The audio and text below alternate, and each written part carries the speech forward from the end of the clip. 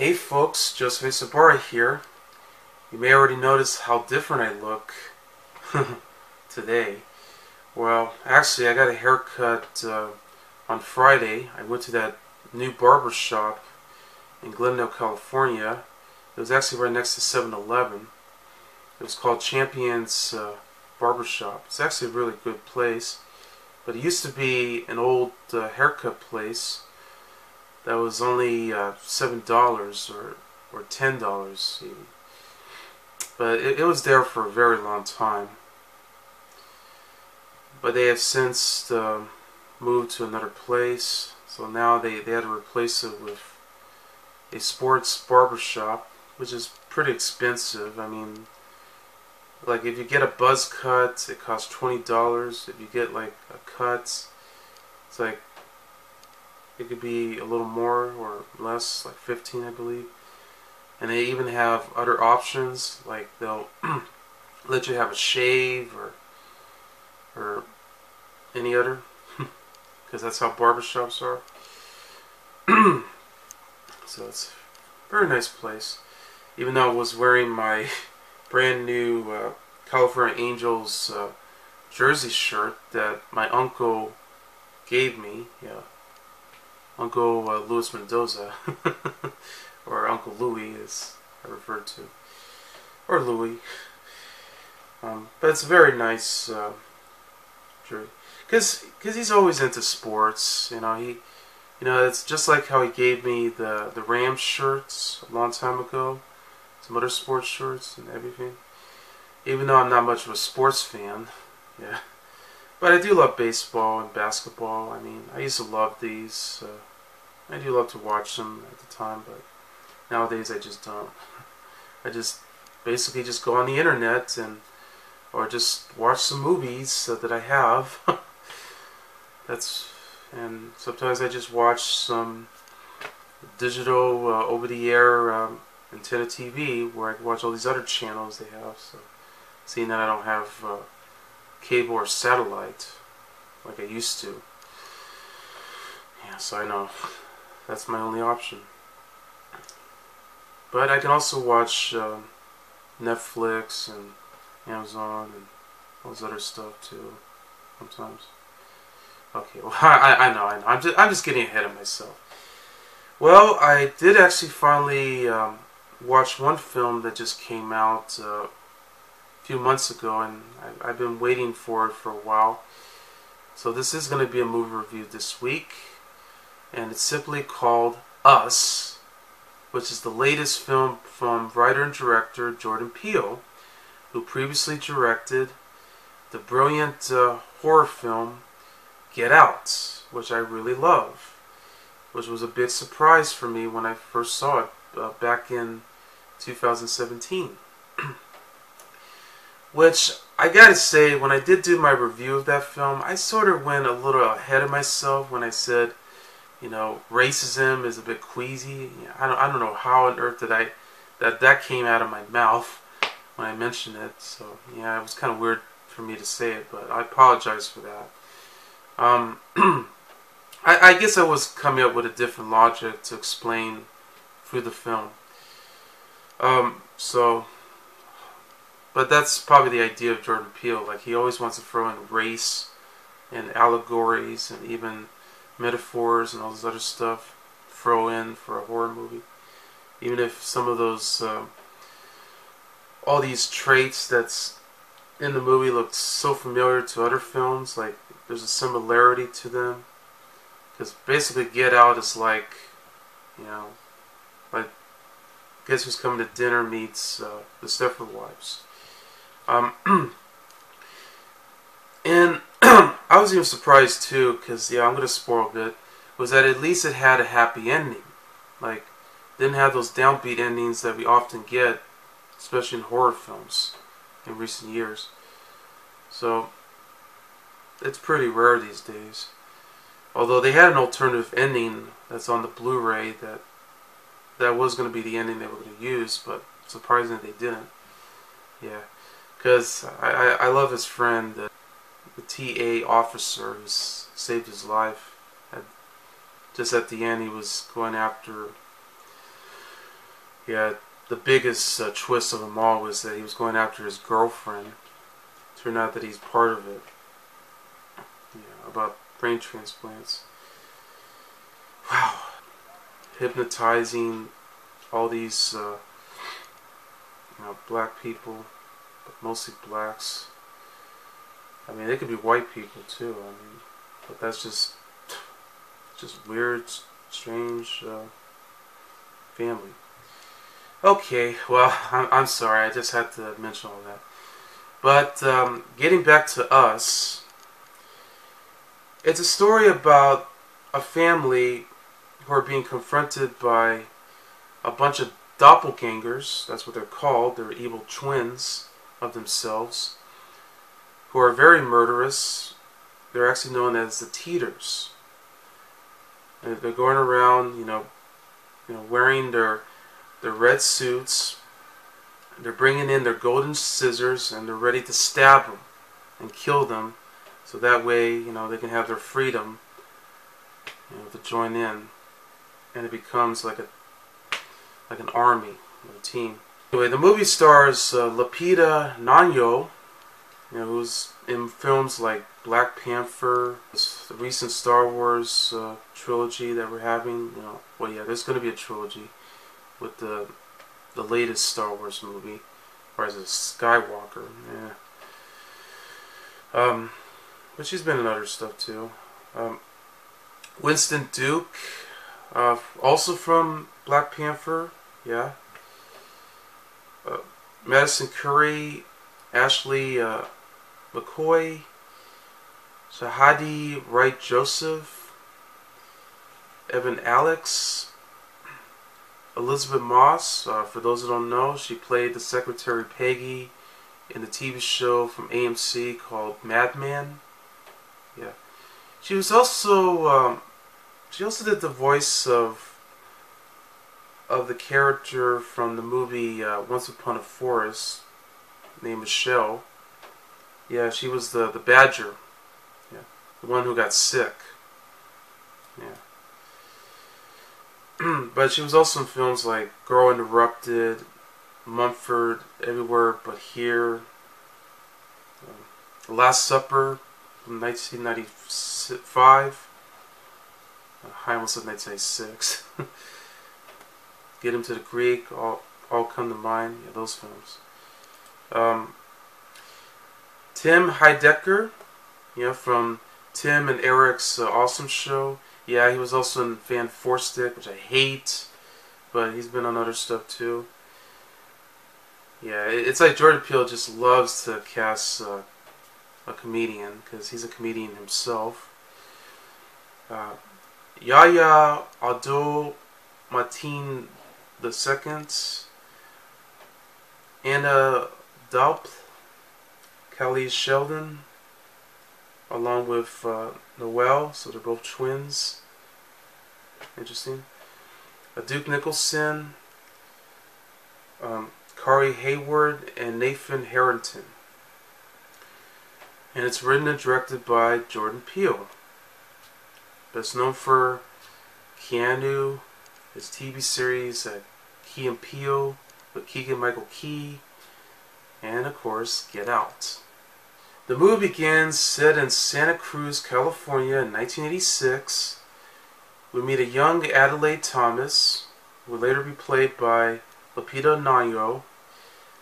She goes on vacation with her parents at Santa Cruz Beach Boardwalk.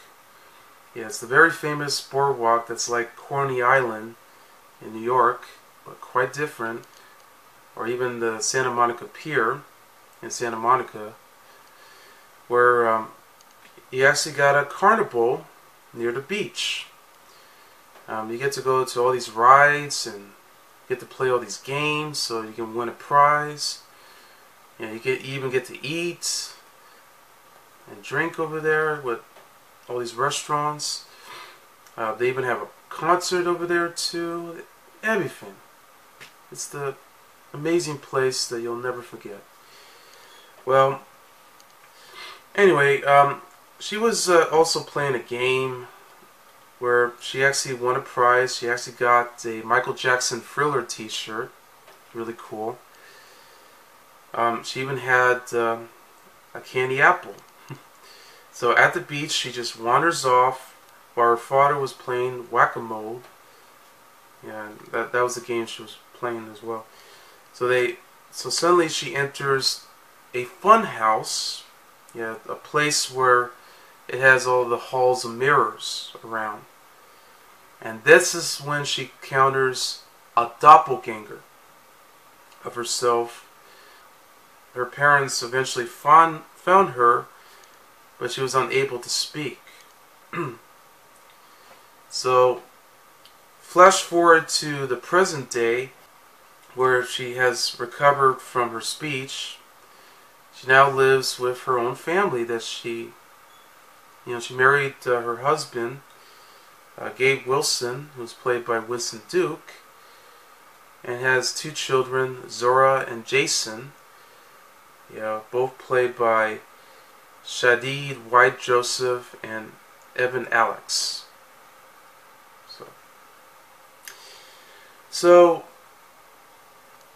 she was very apprehensive about the trip that they wanted to go to, where they're planning on going to the Santa Cruz Beach Boardwalk, the place that she remembers, and had a bad experience there. But since they decided to stay over at a place that, which is a nice house that's just across from the river, because he also has a speedboat.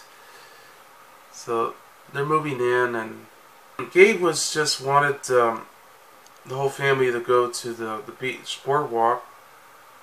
Brushes off for her misgivings and pressing their rich friends, Josh and Kitty Tyler, which they're both played by Tim Heidecker and Elisabeth Moss, which also has their daughters, who are twins, Lindsay and Becca, both played by Noelle and Cali Sheldon. Anyway, they met the Tyler family at the Santa Cruz Beach Boardwalk, but they went straight to the beach. And after arriving, Jason wanders off and sees a man standing alone with blood dripping out of his hands at the beach, which it's right near the fun house. Actually, he was going to the bathroom, because he was like wandering off. He was going to the porta potty, got out, and that's when he spotted him. Which kind of led to, at the beginning, when they're about to enter inside the Santa Cruz beach, when they spotted a homeless man who was in an ambulance truck, because it looked like he got stabbed. So it was kind of horrifying when you think about it. So at that rate, this might be the doppelganger. So anyway, she realized that Jason was missing, so Adelaide suddenly panics, and the family decided to leave the beach as soon as possible once he was found. So this is where Adelaide explains to Gabe about her bad experience she had when she was a child. So I'm hoping that he'll believe her. But it only gets worse when that night, after the power went out, that's when they found out that there's a family of 4 dressed in red and also prepared themselves with golden scissors, appears all the way straight into Wilson's driveway. I mean, at first they thought it was just someone else, like it might have been someone who was just invading their privacy. But, well, once they break inside Wilson's home and starts attacking them, that's when they revealed themselves as doppelgangers of themselves. That's where we meet Adelaide's double named Red, which also includes Abraham, as well as Umbrea and Pluto. Yeah, Pluto, who wears the mask. because even Jason has a mask too, a Halloween mask, and he has that that ring lighter that he has on his fingers that he keeps snapping. Well, Pluto actually has a match. So they're actually doing everything that they were doing.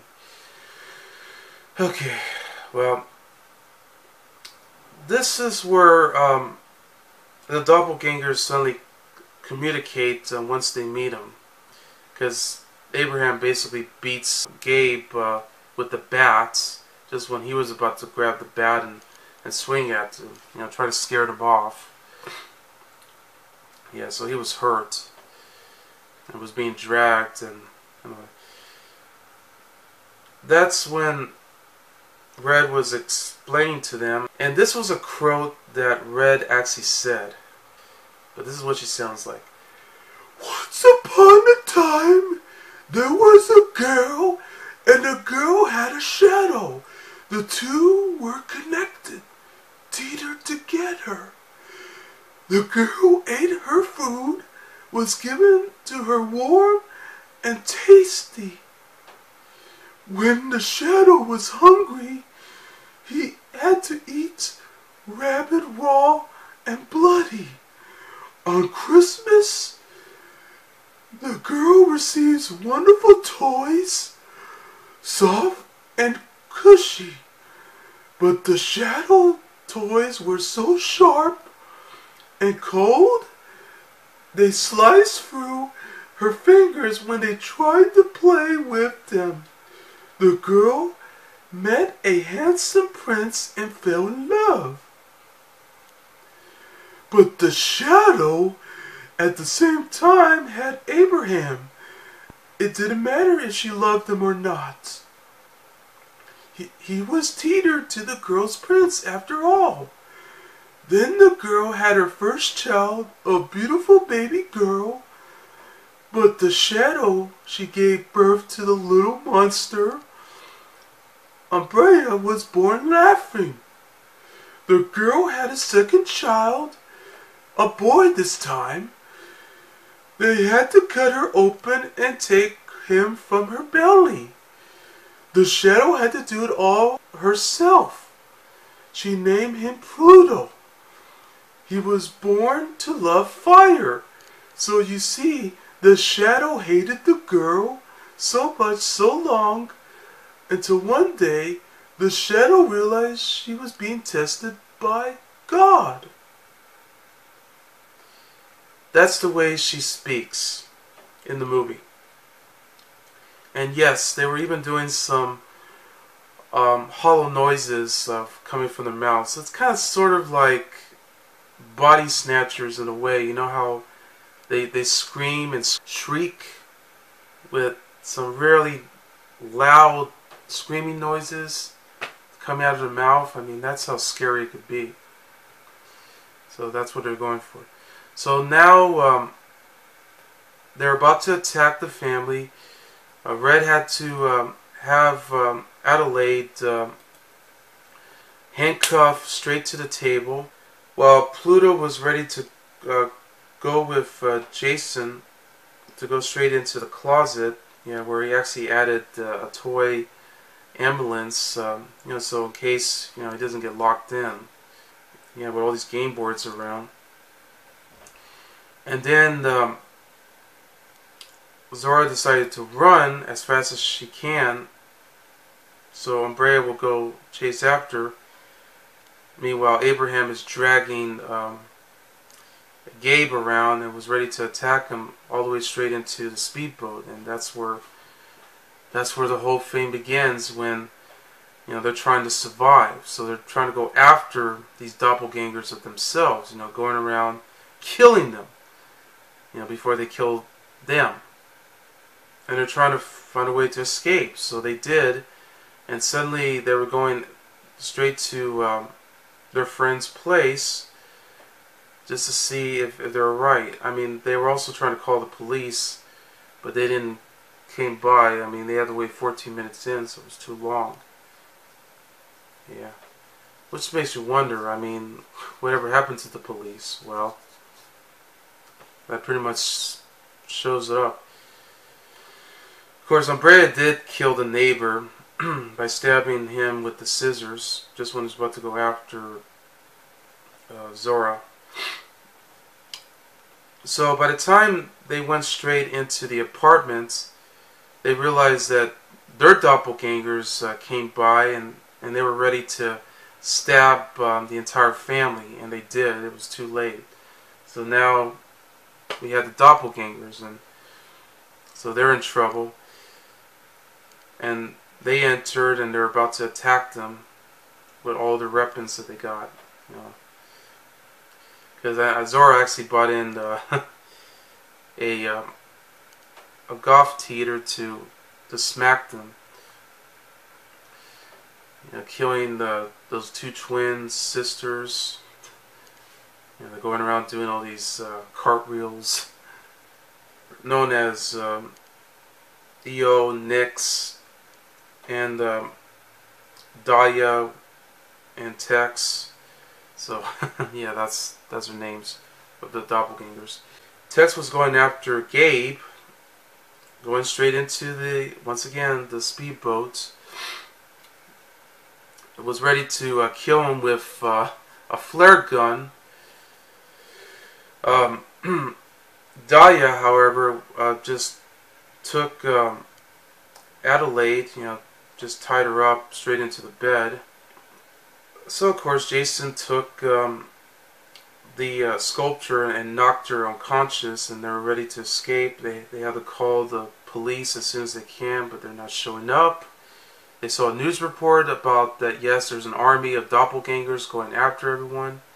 So they know they're trapped, but they decided to come up with their own plan. Their plan was to actually go all the way to Santa Cruz Beach Boardwalk to go after them, because it's their last chance of survival before something goes wrong, and they want to be able to find out what's happening and why this whole thing came to be. Well, okay, well, because then we begin to find out that underneath it all, there's a hidden facility that's inside the boardwalk that has like a bit of a, that has all these rabbits running around, and then you started seeing like an empty room, and this is where Red actually kidnaps Jason, just when Jason was like going all the way back just to control Pluto to go straight into all the burning flames through the burning car. And this is where they throw in the secret behind all this. I'm gonna leave it that way. I won't spoil the film, because if you haven't seen the movie, then you gotta go see it for yourself. So I'm gonna leave it that way. I'm gonna say though was that I was very impressed with Jordan Peele's direction and writing with this film. He really shows that yes, he can definitely do another horror film with justice and intelligence, and this is what he was coming up with. I mean, I don't think there's ever been an actual movie about doppelgangers, well, except for that one film that came out a long time ago, 1993, called Doppelganger, yeah, the title, with Drew Barrymore, which also has George Newbern and Dennis Christopher. Not a good movie, but it's a film about a young woman who just moved from New York to LA, who winds up finding out that all the murders that's happening that connects to her, like she might be involved in all this, like she might be the one responsible for all the murders of her mom, who was played by her real mother herself. Turns out that she didn't really do all these crimes. It was her evil twin that's doing all this, which happens to be her doppelganger. Yeah. So when you have an evil twin, this is going to be it's going to lead to confusion that's going to happen. So now I'll say this: Us was a way better film than Doppelganger. But I gotta say, you know, Doppelganger is a guilty pleasure. So if you think about it, it's one of those weird, strange films. But on that level too, it was well made, well done. Has a chilling score that was done by Michael Abellis, going for that old school like raindrop that's hitting onto the notes for the piano. It just gives you chills. It really works. I love the cinematography done by Mike Kolasakis with editor Nicholas Mansour. So they did a very good job. Wasn't disappointed. I mean, okay, so it did have a few issues here and there that's all connected. I mean, there's even a twist in the movie that just goes out of place. Yeah, I don't want to spoil too much of that, but it's one of those twists that just didn't work. It didn't need to be there, but they had to throw it in just for clarity. And it was pretty interesting too, because if you go back to the opening credits, you begin to see like a TV commercials that's played inside the living room, you know, through a TV tube, and you see all these VHS tapes around, like Chud, The Goonies, and those other movies, even the Wright stuff, and suddenly you spot like a news report from Cal 11 News, and then they show a campaign called Hand Across America, which they had a scene in the movie which this is one of the biggest ones, was where you see the entire gang of doppelgangers joining hands together, and they started to spread around the entire coast through America. Now, for those who don't know, Hand Across America was basically a campaign for the human chain that's was a charity to fight against hunger and homelessness that's happening to everyone. Because this was a big problem with America, by having homeless people, you know, staying in the streets in a very dirty environment. So this was a problem. So they're trying to find a way to fix that, and this has been going on for years and decades. I mean, with homeless people. In fact, especially in LA too. I mean, yes, you know, I do spot some homeless people around. They bring in their tents, so they stay in, you know, through the streets. Especially the one in Eagle Rock. I spotted some tents hanging around underneath the freeway ramps. Yes, I've seen them. It's terrible. But they're still around, by the way, Hand Across America. But it's been remembered. But it was a campaign that started where it has 6.5 million people holding hands for 15 minutes to attempt the human chain. So that's what they were doing. So I guess Jordan Peele, who remembers this when he was a kid, you know, he thought this would be a good reminder of that. So I guess it was using that as a metaphor, an allegory type of thing. But they also show the commercial for the Santa Cruz Beach Boardwalk, which that's what told the story. And then after that, you see all these rabbits around. Yeah.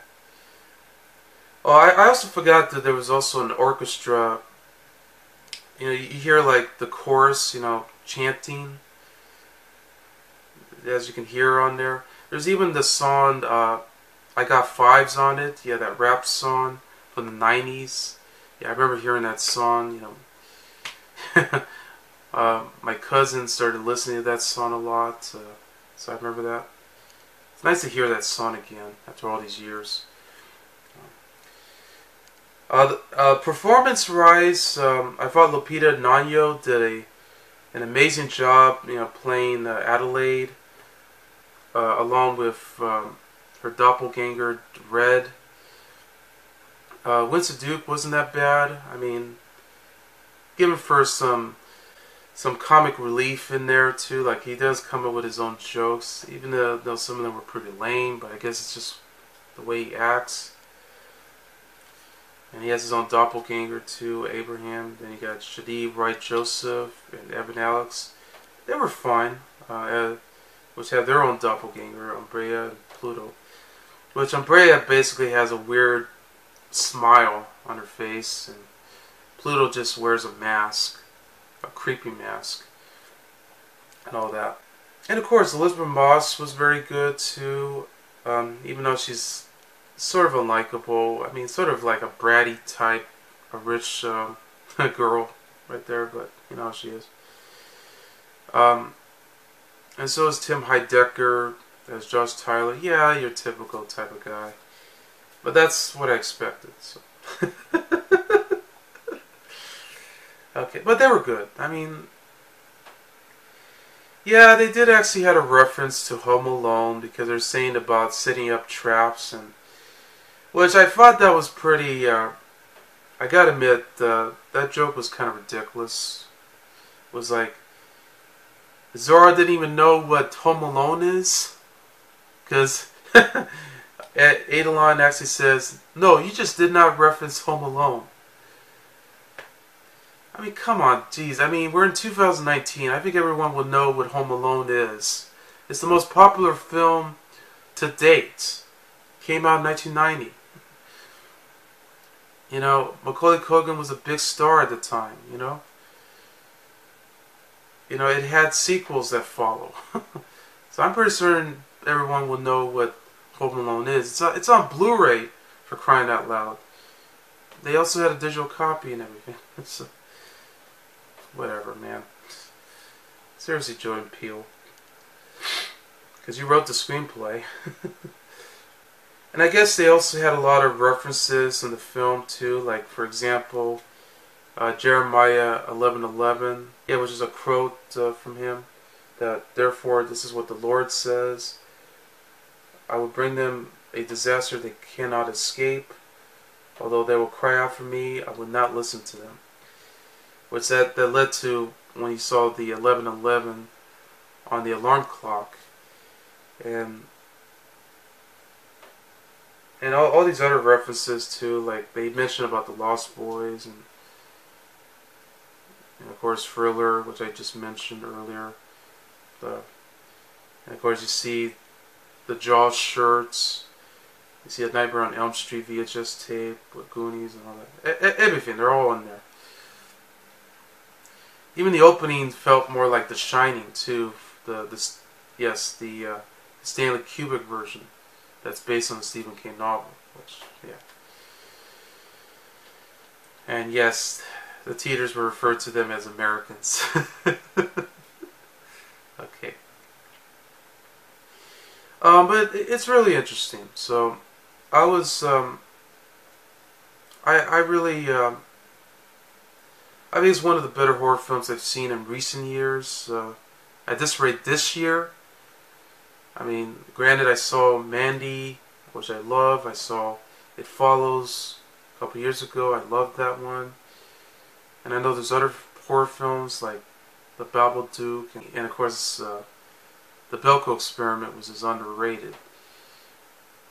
I still haven't seen A Quiet Place, nor The Hereditary, even though it's from the same company that gave us The Witch, which I've seen. But, who knows, I'll probably check them out someday. I just want to get ahead of myself with other stuff, so. So, anyway, that's Us, and I give the movie 4 stars. I'm Joseph A. Sobora, and I'll see you later. Bye.